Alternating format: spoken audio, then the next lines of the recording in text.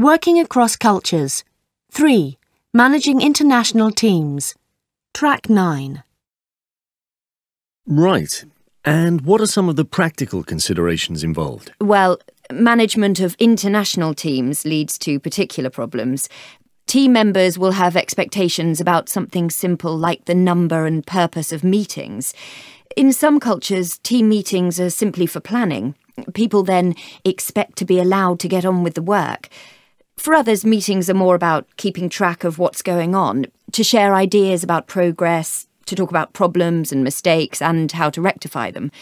Obviously, with virtual teams, another factor is the difference in time zones, which can make the scheduling of meetings problematic. Yes, and don't forget, if teams do meet face-to-face, there are other considerations like body language, dress and manners. A good example is the simple handshake. This can be very different from culture to culture, with different connotations and meanings. Should you look the person in the eye? How firm should the handshake be? In some cultures, a firm handshake while maintaining eye contact is seen as a sign of trustworthiness and sincerity, whereas in other cultures it can be seen as challenging and over-assertive. Thanks very much, Dale. You've really given us something to think about. So, Julie, moving on.